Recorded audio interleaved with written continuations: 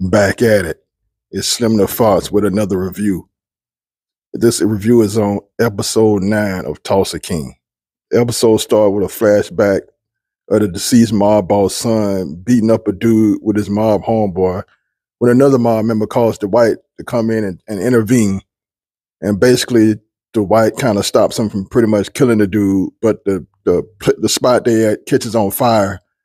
And Dwight couldn't save the dude. He tried to save the dude they was beating on, but he couldn't save him, and they all get out except for the dude. And then it flashes to present day with Dwight in the interrogation room with the ATF agent and another guy. But a lawyer comes in and gets Dwight out, and then he goes to see Stacy, who was recovering from the stomach shot. She basically tells him she's gonna lose her job, which pretty much she is. I mean, but I'm glad that she noticed that.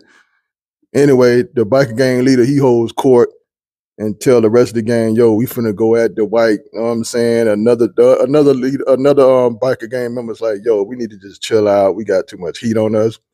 Biker gang leader pull that blinky out and pop him in the head, drop him in front of everybody. I told y'all my man was straight on that psycho tip. Wasn't about that play. Anyway, the white, he visited mob boss son that's in town to basically, you know what I'm saying, try to boss him up. But the white, he flipped the script on him, basically told him straight up, yo, we making this money, you need to leave. You know what I'm saying? The white come with that backup. He straight boss move on the mob boss son, like, yo, leave. You know what I'm saying? I got this here. And the mob boss son, he, you know what I mean? He want to flex on him, but, you know, he decides to back away. So the white run that round. The white and the crew, they get the weed spot dude to hack it to my man, the biker gang leader money, and they take all his money, like straight up, just snatch it all from him. And the white did some real stuff, man. He did some real hard stuff. He gave a meal to Stacy. That was gangster. You know what I'm saying? Showed us some love, which, you know, later on she returns the favor with some BS. You know what I mean? But of course, the biker gang leader, he won't get back for his money getting took.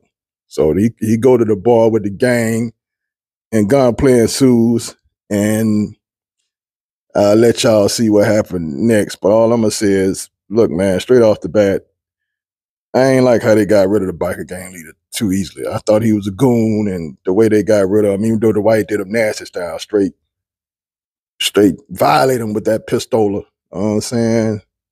I thought they got rid of him too easily. I thought he could have lasted till at least the second season or something. I don't know if they could at least got another season up our homie. But, you know, I understand they had to do what they had to do. The ending part after that was predictable. You know what I'm saying? In a sense, when the ATF agents tossed the States, I knew what was going to go down after that. But in the end episode, one of my favorite songs of all time. You know what I'm saying? I got a big favorite song list, but that was one of my favorite songs they ended the episode with. So they get a thumbs up off that too by itself. Yeah, no. Anyway, I'm going to give episode 9 of Tulsa King 3.5 shootouts out of 5.